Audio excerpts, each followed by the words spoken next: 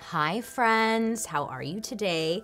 I hope you're having a wonderful day so far. My name is BaileySarian and this is the Dark History Podcast. Welcome my friends. Come on this journey with me. Let's learn something new, shall we? Here in the Dark History Library. Ain't it fun? We've been learning so much so far. And today, let me tell you, we've got quite the story. So, remember when you take that $20 bill out of your pocket at 7-Eleven and you buy your Doritos or like one of those 4-day-old hot dogs? I mean, they smell pretty good. I don't judge, Boo Bear. Anyway, you get a look at the man with the big old forehead on the bill and you're like, Andrew Jackson, is that you? Aren't you a bad guy? Yes, you are correct. And remember, we already talked about Andrew Jackson being a terrible person before his presidency in a previous episode. And if you listened to or watched that one, I said that Andrew Jackson was the literal devil. Well, I wasn't lying, and today we're gonna further prove that this was true, okay? I think it's surprising how many people don't know the full extent of the Trail of Tears. I mean, honestly, I didn't, okay? And if you ask a lot of your friends or family, they probably think it's just one straight path, or it was just one straight path, or something like the Oregon Trail. But for like Native Americans, it's not. It was actually really horrible. Well, that's cute you think it's similar to the computer game we played in 5th grade, Bailey. So much of Native American history in the United States is whitewashed to make it easier to digest for children, but it really doesn't do the whole story justice.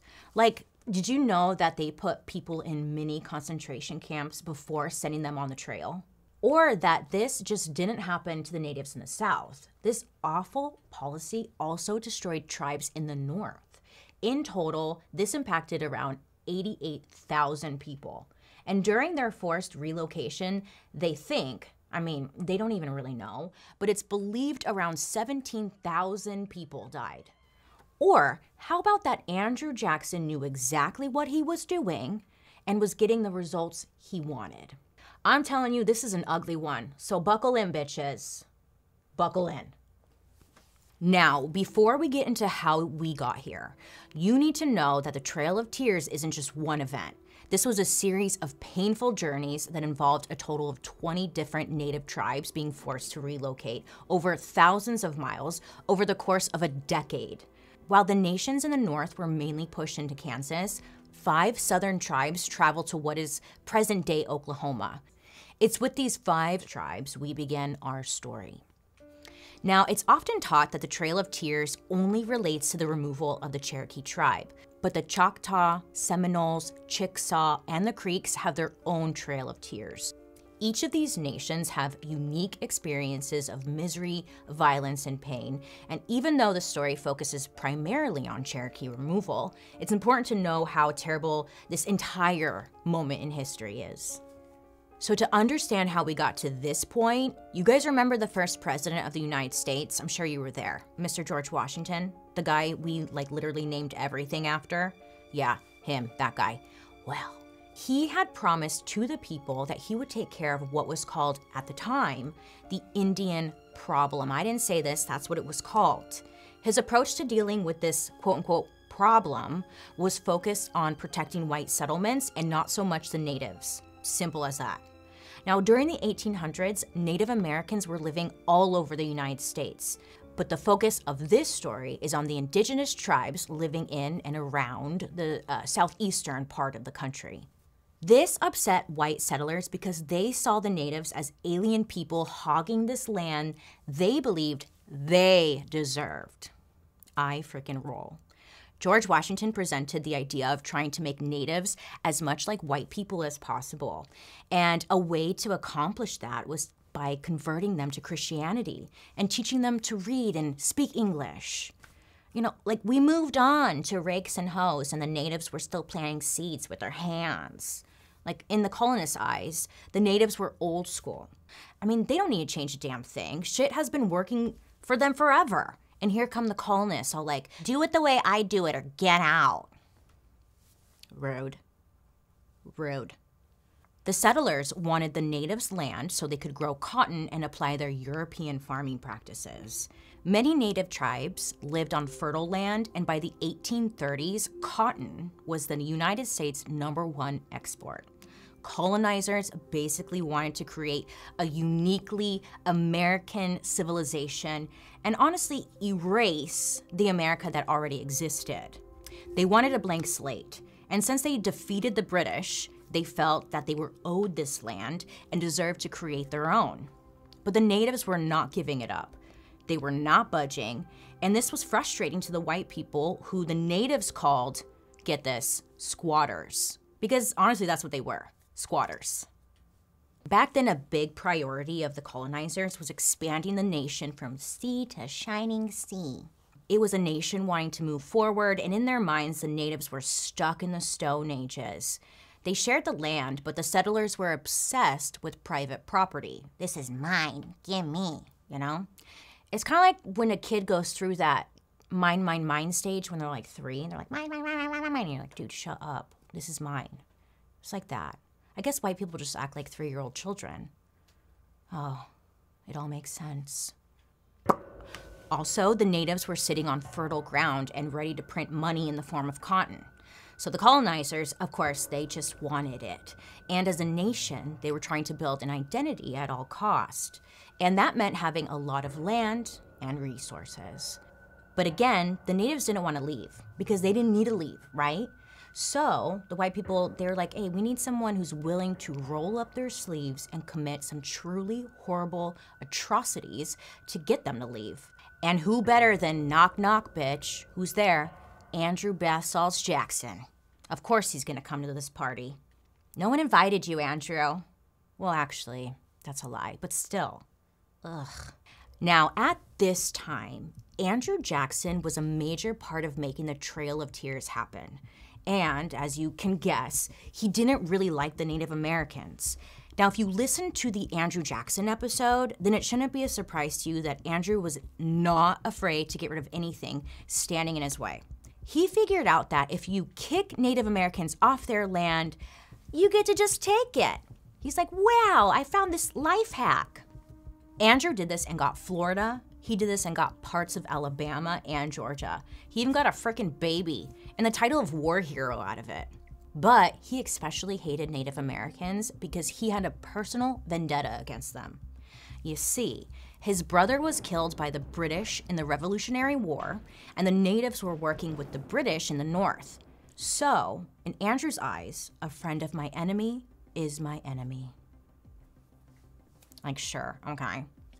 That's why when he was running for president, many looked to Andrew Jackson to take America to the next level. So I'm sure at home you're aware when a person is running for president, they come with their laundry list of talking points to present to the American people in hopes to get the votes, you know? For example, like Nixon was gonna bring law and order, Reagan was gonna win the war on drugs, Trump was gonna build his wall, and Andrew Jackson, he was gonna get rid of the natives. Great, super normal day. And it was a promise that like everyone agreed would be best for America, I guess. So these presidents have, you know, their talking points, and rarely do they actually achieve what they promise. Like with Andrew, he talked a big game, but very little actually happened. He tried. But he did do something so disturbingly on brand during his first term as president. He signed something legit called the Indian Removal Act. Yeah, they just came right out and said it, which got the American people super jazzed. They were like, Indian Removal Act? Sign me up. And it's exactly what it sounds like. A law signed by Andrew Jackson to remove the Native Americans from their land, and there was nothing they could do about it. This became priority number 1 for slimy old Andrew. He needs better hobbies, honestly. Now, Andrew Jackson claimed this was for Native Americans' own good. I'm rolling my eyes if you cannot see right now. Watch. I'm rolling my eyes because, sure. His strategy was to take their land through contracts and treaties and then tell them, hey, like, you should have more land, but not this land. There's more land, like, out west. It's called Oklahoma. And we saved it for you guys. It's just for you. That's your land over there, man. So he would keep taking more of their land and kept giving them other land further away. Of course, for their own good, which this was obviously all bullshit. And if it was confusing to you, that was the point. Andrew Jackson wanted to make things confusing. Really cool, guys. This is easily the top 10 least chill things done in all of American history. The language in this law says it's supposed to be voluntary, that both parties would have to agree to it. And out of the deal, the Native Americans were supposed to get like some cool shit, like money and assistance moving. I don't know. I'm not looking at the exact definition, but they were supposed to get cool shit out of it. So the Native Americans were like, oh, it's voluntary. Oh, no, thank you. We're going to stay here. We're good. Like, because it's voluntary. So they don't have to leave if they don't want to. And then the government was thinking like, oh, shit, this is going to be a problem for us. This is a side note, okay, but it reminds me of this time I was on the cheer team in high school. Yeah, I was on the cheer team. I know it might be hard to imagine, but I was like, yay, 1, 2, 3. But there was this time when the cheer coach was asking for mandatory donations for the squad to pay for, I don't know. She said like cheer-related stuff, but nobody really knows what it was for. What we do know is that she drove some like nice-ass cars, okay? But it was real suspicious because isn't mandatory donation technically an oxymoron? But here's the kicker. If you didn't donate to this mandatory donation, then you would be kicked off. Well, someone ratted on her. It was my mom. And turns out what she was doing was totally illegal, and I believe she got fired. But the point is, if something is voluntary, then it really should be voluntary, right? Like you would think that, right? Okay, enough about my cheerleading nonsense. Let's pause for an ad break really quick. BRB. Hi, I'm here for an ad break. When was the last time you went shopping for clothes? I know, I can't remember. I don't really I actually despise shopping for clothes. It's just stressful. For me, at least, it's uncomfortable. I get sweaty. Nothing fits right. Okay, and it's just not a good time. Nay, it's not. But with Stitch Fix, they make it easy because they do all the work for you. So you can spend more time not doing that, because it comes to you. Anyways, Stitch Fix offers clothing that is hand-selected by expert stylists for your unique style, and size, most of all. No, not even most of all, because most importantly, your budget. Size, style, and budget. Thank you so much. So you get to try on pieces at home before you buy them, keep your favorites, and then you can send back the rest. Stitch Fix also gives you free shipping, which just makes the whole returns and exchanges part super easy peasy. And on top of that, there's no subscription required. Bing! Try Stitch Fix once or set up automatic deliveries, and you'll just pay a $20 styling fee for each box, which ends up getting credited towards pieces that you may keep. Great! Get started today at stitchfix.com/darkhistory and you'll get 25% off when you keep everything in your fix. That's stitchfix.com/darkhistory for 25% off when you keep everything in your fix. Again, stitchfix.com/darkhistory. Thank you, Stitch Fix, for partnering with me on today's episode. Now let's get back to the story, shall we?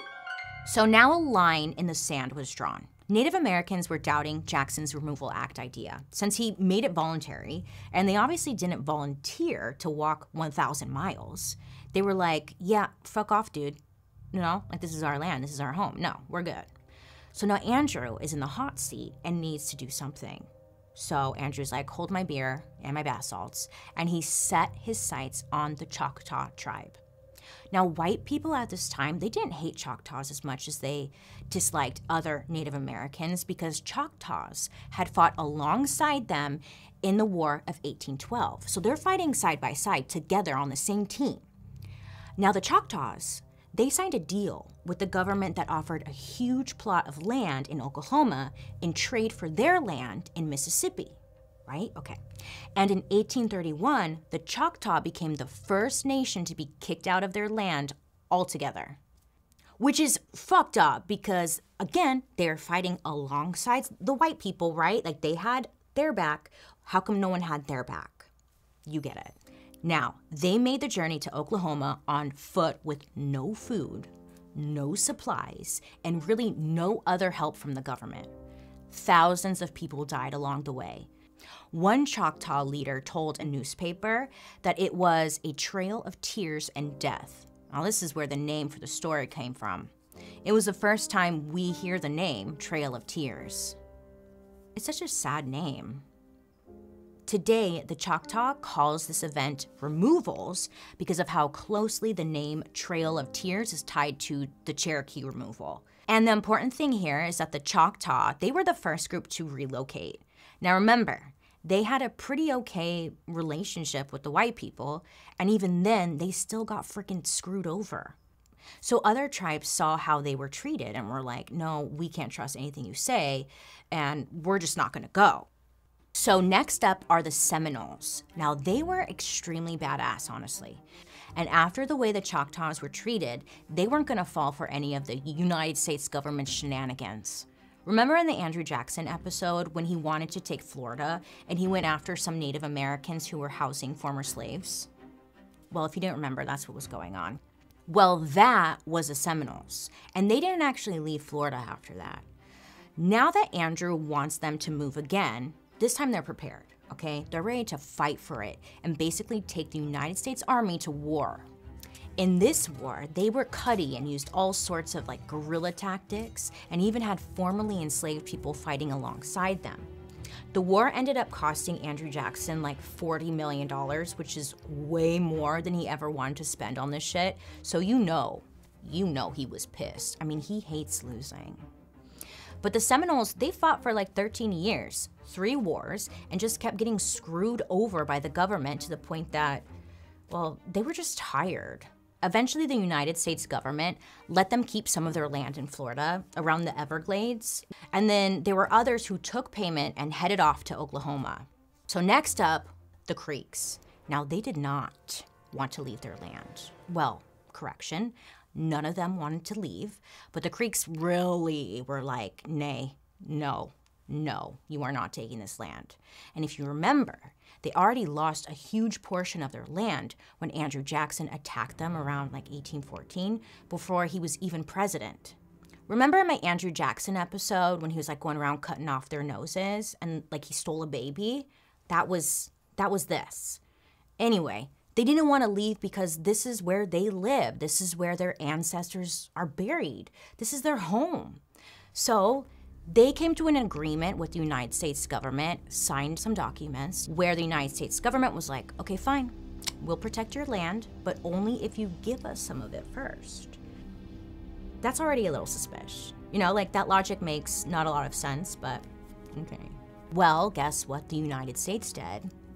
Not protect their land, of course. Why would they? Not very reliable, are they?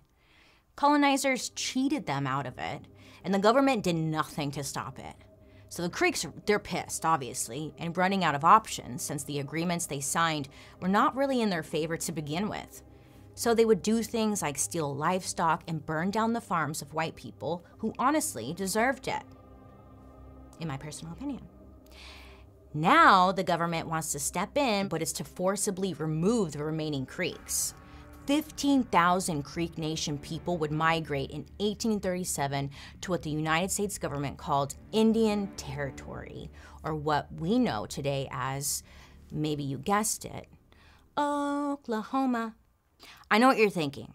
Why Oklahoma? Because I was thinking the same thing. Why did they choose Oklahoma? You see, the United States, they had the land, but it wasn't land the country was doing anything with, like at this time. It was just kind of there. It was essentially what the government considered leftovers. So they're like, here, take that, bye. Then we have the Chickasaw. Now they saw everything a bit differently than the other tribes. Instead of digging their heels in and saying like, we must defend our homeland, don't get me wrong. They wanted to defend their homeland, but they chose to come to an agreement in 1832, knowing what could come if they didn't. So they're trying to think ahead. That's why they signed the agreement. So they took the payment and they left their native land in 1837. So the Chickasaw relocated to Oklahoma too, which then leads us to the Cherokee. Let's first pause for a word from our sponsor. I know ad breaks are annoying, but the electricity bill around here is very expensive. Apostrophe. Today's episode is brought to you by Apostrophe, a prescription skincare company for people that are ready to take their skincare concerns seriously. Trying to navigate the whole skincare world situation, it could be very intimidating. What works for your friend, it may not work for you. And plus, there's just so much out there. You don't even know what you're looking for anymore. I'm like, do I want this? Do I need serum? Huh? There's just a lot going on. But then there's Apostrophe. Now, Apostrophe, they make it easy to see a board-certified dermatologist online, great, who will create a personalized treatment plan that is perfectly tailored to you and your unique skin. Apostrophe not only can help treat acne, but they also help hit other skincare goals that you may have, like getting rid of redness or wrinkles and even freaking lightening those aggressive dark spots. Simply fill out Apostrophe's online questionnaire about your skin concerns and your medical history. Then you're just going to snap a few pictures of your skin so the dermatologist can address your concerns properly, Boom, boom, boom. Great. Then they'll get back to you with a customized treatment plan tailored just for you and your beloved skin. We love that. Thanks. With Apostrophe, you will get treated immediately. And even better, the medications or treatments are just delivered right to your door. Boom shakalaka.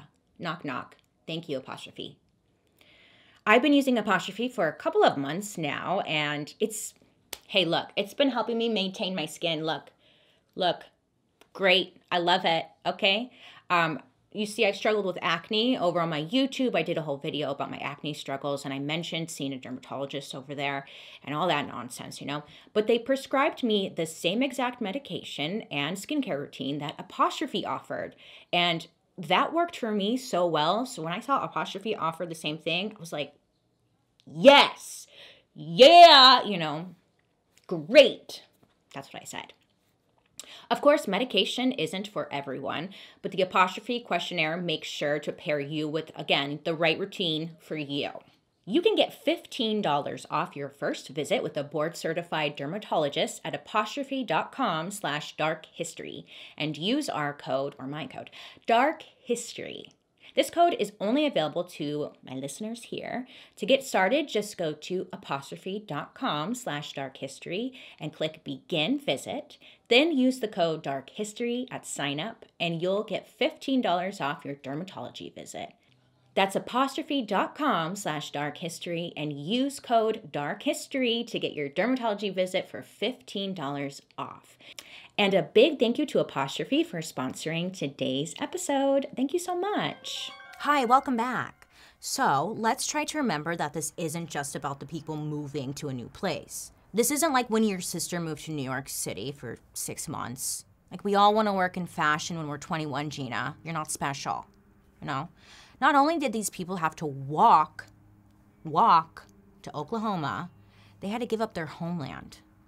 This wasn't just about losing homes. This wasn't just about losing land. This wasn't about losing money. Honestly, they probably didn't give a rat's ass about American money at all. It probably meant nothing to them, right? I mean, just like how they viewed the land differently than the colonizers. They had been fine without Western money for generations, right? This was about the potential for them to lose their souls, their spirituality, their identity, and their freaking future. This is something all the tribes had to deal with. Before everything went down, the Cherokee, many years before, came to an agreement with the United States that their land in Georgia belonged to them, the tribe. Well, that upset Andrew Jackson. He wants that land, and someone's telling him no. We know how that goes. Well, you know how that goes. Andrew said it was unconstitutional for natives to have their own land without the state approving it. And Georgia, they didn't agree to this, and they were not approving this. The option was for the Cherokees to give up their land, or there was going to be problems. There's going to be problems. The Cherokee tribe stayed put on their lands because, it was their land, and they came to a freaking agreement. Around the time the Indian Removal Act was signed into law, over on Cherokee land, somebody accidentally discovered some gold. Great. Well, Georgia state ended up passing a law. Us white people are shady as fuck. Okay, because Georgia State ended up passing a law that said all gold, silver, and other mines found within Georgia land were property of Georgia, even if it was on Cherokee land. I'm telling you, when white dudes want something, they just freaking take it. Rock and roll, I'm looking at you. It only took 2.5 weeks for the Georgia government to step in and seize the Cherokees' land. Now that there was some precious gold found in the area, there was much more urgency to step in and snatch it up. I don't care if your family lives here. I just bought some flippy flops and I need that gold for a cute toe ring, is what I imagine they're thinking, probably. Well, the Cherokee once again are not going to give up easy and took their case all the way up to the Supreme Court. Basically, the court ruled that states couldn't make laws that went against treaties with the natives, and also that the federal government needed to make sure white intruders stayed the hell out of native lands. It's not your place. I mean, how could these people just come in and all of a sudden tell them what to do? It made no damn sense. The Supreme Court agreed and told Georgia they couldn't take Cherokee land. Yay, yay. Now, if you've been listening and you are familiar with Andrew Jackson at this point, I'm sure you're aware that he was not happy about this. He was pissed right the fuck off. So, what did you expect? When the Supreme Court wouldn't let the United States have the Cherokees' land, Andrew played dumb and pretended he knew nothing. No law was passed or anything. He went against the treaties and figured in a nation as big as the Cherokees, there has to be a few of them who are willing to negotiate, So Andrew reached out to about 500 tribe members and offered them a quote-unquote good deal. Money was offered to help relocate the tribe to Oklahoma.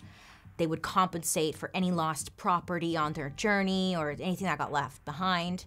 And in trade, the United States would get all of their land. Yay! It sounds like a good offer. Maybe, I don't know, But keep in mind, this should have never even happened, right? The Supreme Court had already decided that the Cherokees could keep their land and didn't have to move in the first place. But these 500 Cherokees within the tribe had a debate and decided to go ahead and sign the deal with Andrew Jackson. Not a good move. Not a good move. But I'm sure they didn't have any bad intentions with it. It's just I think they knew trouble was a brewing.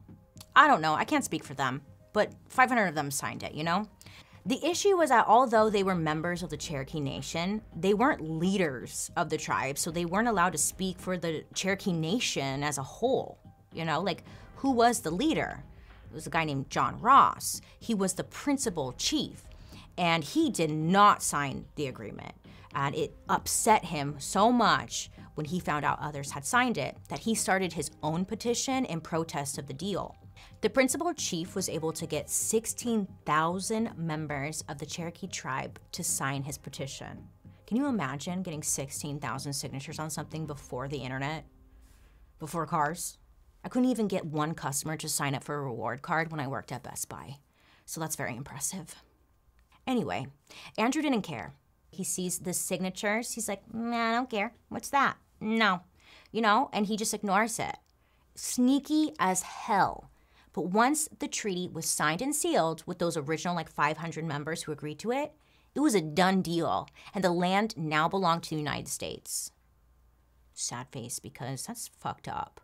So the government gave the Cherokee 2 years to get the hell out, okay? And the government promised them if they didn't leave the land, they were going to be removed by force. So they're threatening them. Well, it's Andrew Jackson, Bailey. Are you surprised? No, I'm not. Great talk we had.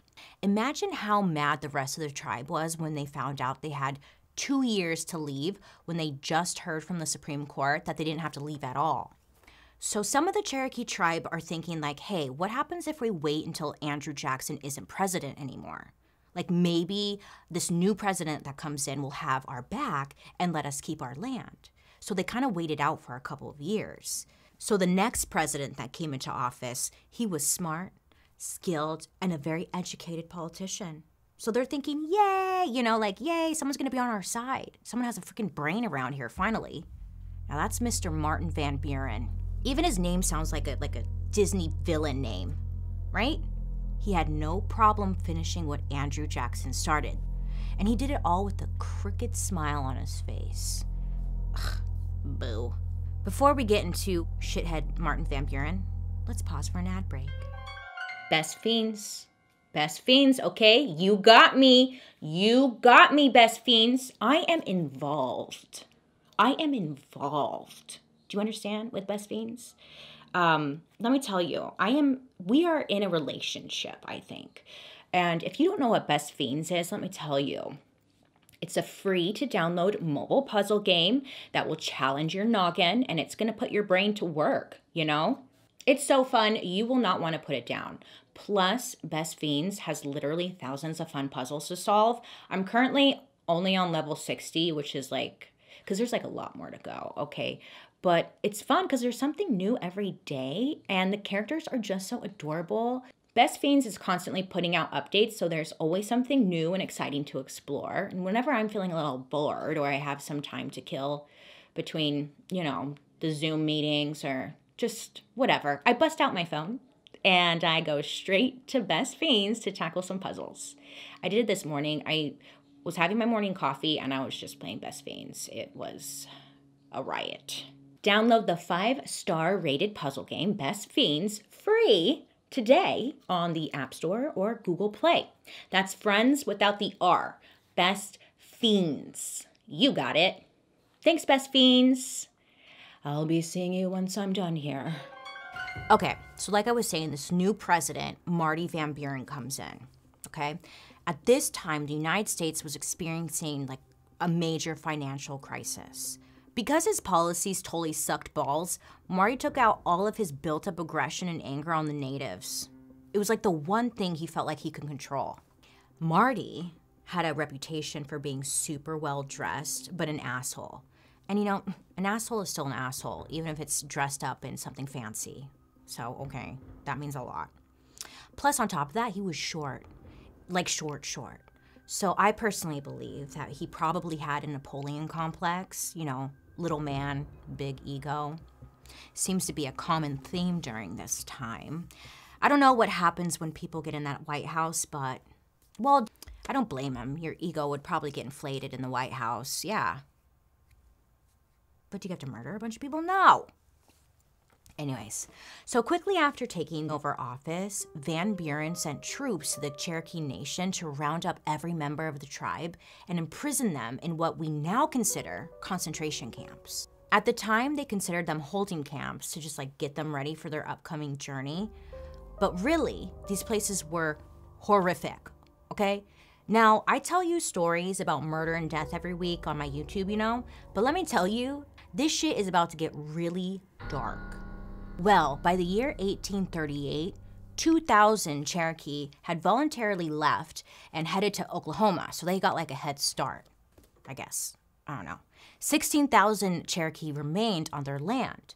The U.S. government stepped in again, this time sending 7,000 troops to force them out. When the troops came in, they went into their homes and threatened their lives if they didn't leave. Parents or children returned home from work or play to find their family had been kicked out. In some cases, dinner was still on the table. They just kicked them out. They were not allowed to grab any of their belongings, and as they left, white people came in and looted their homes. They were just taking everything.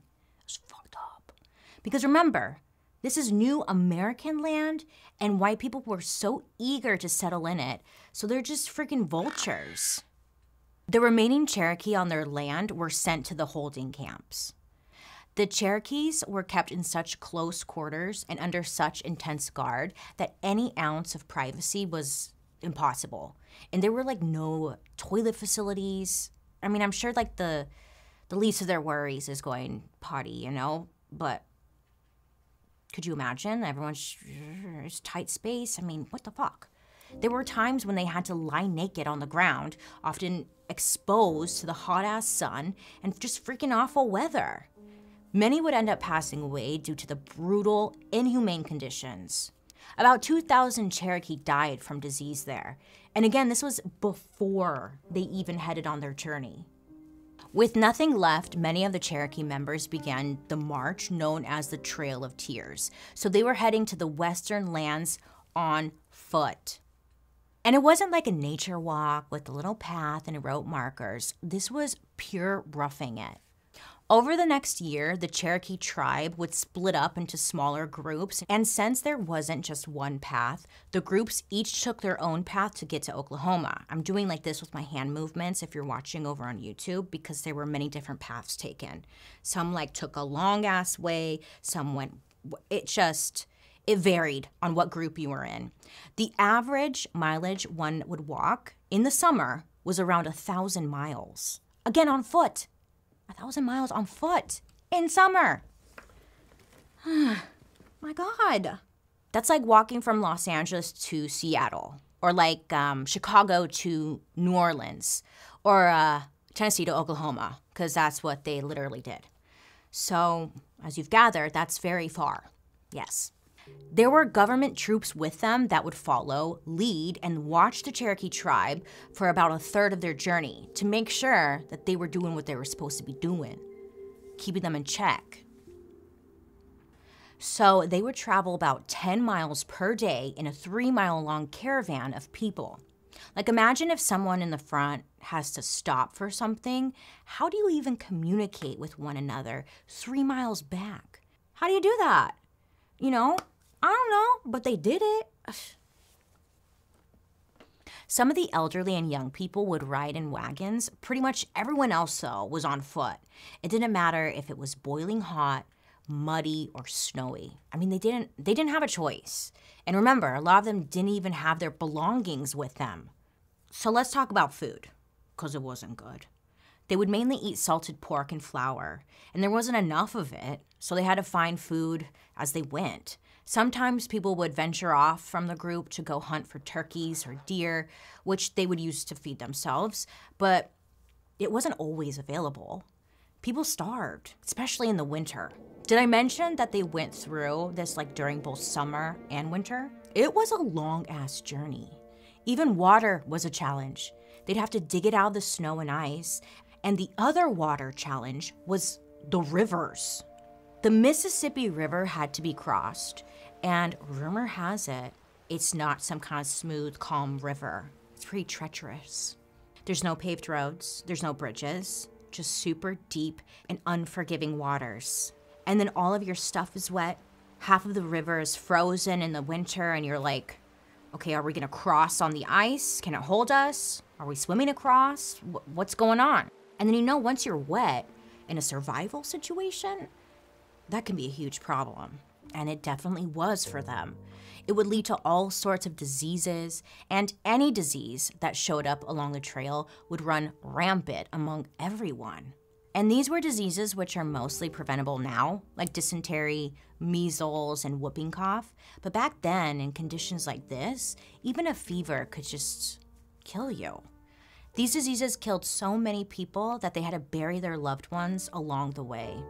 On top of this, the soldiers that were supposed to protect and guide them, they were sexually abusing the Cherokee women. Every possible bad thing that could happen was happening on this death march. It's fucked up. By 1839, the relocations finally came to an end. The exact number of Cherokees that died on their journey honestly will never really be known. The most common number that people estimate is like around 4,000 people, which was about 25% of the entire Cherokee Nation at the time.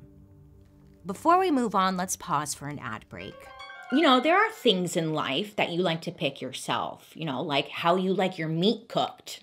That's a good example. Mattresses, wine, even dates, right? Tinder and all that, like you scroll in dates. I don't know.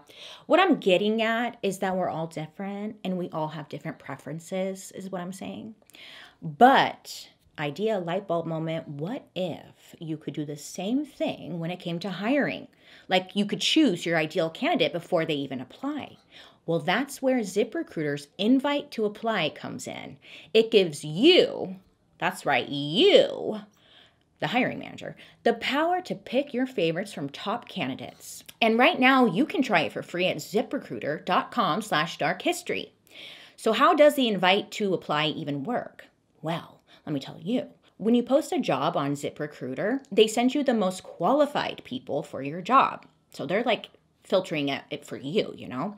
And then you can easily review the candidates and invite your top choices to apply for the job. ZipRecruiter is easy to use, easy for applicants, and it makes it easy to find a good fit. We love easy. Yeah. In fact, according to ZipRecruiter internal data, jobs where employers use ZipRecruiter's invite to apply get, on average, 2.5 times more candidates. That's great. It helps make for a faster hiring process. We love that. So you can go ahead and see for yourself. Just hop, skip a doodle right over to ziprecruiter.com/darkhistory to try ZipRecruiter for free. That's ziprecruiter.com/darkhistory. ZipRecruiter, the smartest way to hire. Thanks, ZipRecruiter. Okay, we're back from the ad break. Hi. How are you doing out there? Are you okay? Okay. So the Cherokee tribe was assigned different areas in what we now know as Oklahoma, but back then it was unsettled, just like open land. The Cherokee tribe had to completely start from scratch. I mean, schools, houses, stores, their farmlands, literally everything to function as a society. Could you imagine walking 1,000 miles and it's like, okay, you're here, now build a house. You know what I found to be very interesting? The first thing they built was a Supreme Court, which I thought was like, what? Why? You know, I don't know. It was just a genuine thought I had. What? Why? But then when you really think about it, it's pretty dang smart, okay? Their Supreme Court would hopefully prevent them from getting totally screwed over by the United States government again, like they literally had just been. I take it as a power move. Some more shit happened when the United States decided to make Oklahoma an official state, aka repeat cycle, okay? This meant that the native tribes no longer were in complete control over the land they were once again promised. Ugh. But it wasn't like before where they just got kicked out. It was just now they had the US government as a closer neighbor. But at least now they could still function as their own government. So, where are all the tribes now? Thousands upon thousands of Native people had died during these death marches on their journey west. And when they arrived, they managed to rebuild like the Cherokee. The United States had made promises to the Native people that they failed to keep. Actually, they didn't fail to keep them. They went out of their way to break them. Not all of the Native people in the Southeast made the journey on the Trail of Tears. There are still small groups of each tribe in their original homeland, but the bulk of their land ownership was moved to Oklahoma. These Oklahoma territories are still there today. They're occupied by the Creeks, Seminoles, Choctaw, Chickasaw, and Cherokee people. But that doesn't mean things are perfect, like it's all easy peasy for them and everything's improved and perfect. The United States government still to this day looks for ways in which they can take more of their land. I mean, just take a goddamn look at Mount Rushmore. The Black Hills area where Mount Rushmore is was sacred to the Lakota and Cheyenne tribes. Then white people discovered gold in the region. Right? So the United States government came in, took their land, worker crews came out, they put dynamite in the hill or with the mountain, and then they put white men on it. Oh, what a big middle finger, huh? Thanks. Even more recently, the Keystone Pipeline in the Dakotas, South Dakota. Native groups were pissed because it was cutting right through their land, and it posed as a huge risk to the wildlife, which they needed to hunt for food, for drinking water, and for their safety. Of course, Big Oil went for it anyway, and just like the natives predicted, the pipe burst and made a huge oil spill, only to have the project canceled a couple years later. So, all that destruction of nature for frickin' nothing. Thanks. All 5 removed tribes stand as successful sovereign nations, proudly preserving cultural traditions while adapting to the challenges of the 21st century. The Cherokee removal in particular is considered to be one of America's darkest moments in history. In 1987, the United States Congress turned the Trail of Tears into a national historic trail that's over 2,200 miles and across 9 different states. Now get this, it's actually shorter than the trail the Native Americans had walked, because there's like stuff in the way now, but okay, you know? It wasn't until 2004, that the United States Senate offered a formal apology for what had taken place during the Trail of Tears. I'm not sure what to say to follow that, but, you know, there's a through line in this entire story. They wanted to eradicate the Native Americans. They chose Oklahoma because it was a hard place to live. There was nothing there. Jackson wanted a white nation. The colonizers wanted more land to exploit. Van Buren wanted to, I don't know, be a dick. Want, you know? And just because you want something doesn't mean you freaking deserve it. You know what the Native Americans wanted? They probably just wanted to be left alone, to continue living on the land that they called home for centuries before Europeans ever showed up. This isn't like our other episodes where we just tell you a story about an evil company or something. This story was dark from the jump. I wanted to cover it because it's easy to say like, oh yeah, that's super fucked up, you know, but it's our job to like look this shit in the eye and talk about what exactly went down, because the least we can do is remember their stories and honor the real history behind it all. So what's the conclusion here? That sucks. I think we can all agree, like, that freaking sucks. I don't know. America sucks. People suck. Everything freaking sucks. I'm laughing because it's uncomfortable. It's hard to not focus on the evil and mistreatment and racism of the United States government towards Native Americans. But I think what's also important about this whole story is when you focus on the resilience and strength of those who pushed through the awful tragedy. But they managed to preserve their culture and traditions. You know, you don't hear about genocides in America, but this took place in our own country, not somewhere like far away, you know, and it's not being acknowledged in the right way, wouldn't you say? America is so quick to point the finger, but I'm gonna say we, because I'm in America right now, great. We can't seem to own our own shit, right? The best way to give a big middle freaking finger to Jackson, Van Buren, and all the colonizers is to persist.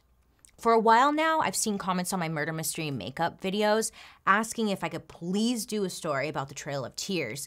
And let me tell you, I definitely tried so many different times.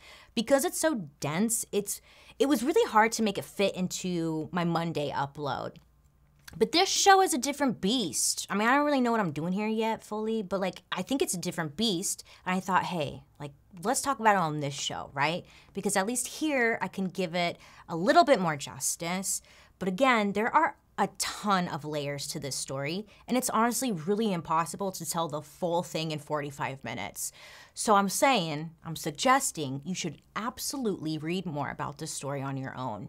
This is one of those things that kind of gets glossed over in history class. Maybe they spend a day on it or so, and it really shouldn't be. Hell, I don't think I even learned about this in school. Or maybe I did, I just need to stop doing drugs. But there was basically a genocide in our own backyard. The president, who was honored on a $20 bill, systematically removed thousands of Native Americans, and we barely talk about it.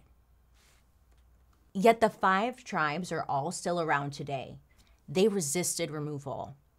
They were not exterminated, and they persisted.